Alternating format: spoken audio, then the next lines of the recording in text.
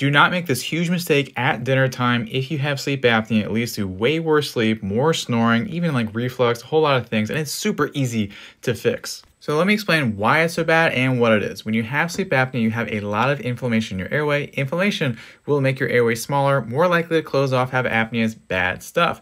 But that inflammation, it's not just like, in the breathing part, it's the whole tube here, right?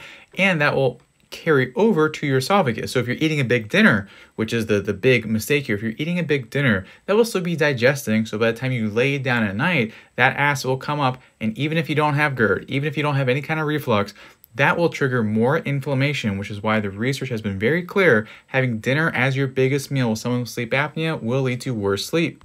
So pretty easy to fix. Just shift those calories to breakfast and lunch and you'll be sleeping a lot better. And to sleep even better, you can get a step-by-step breathing protocol and direct access to me so you can get help.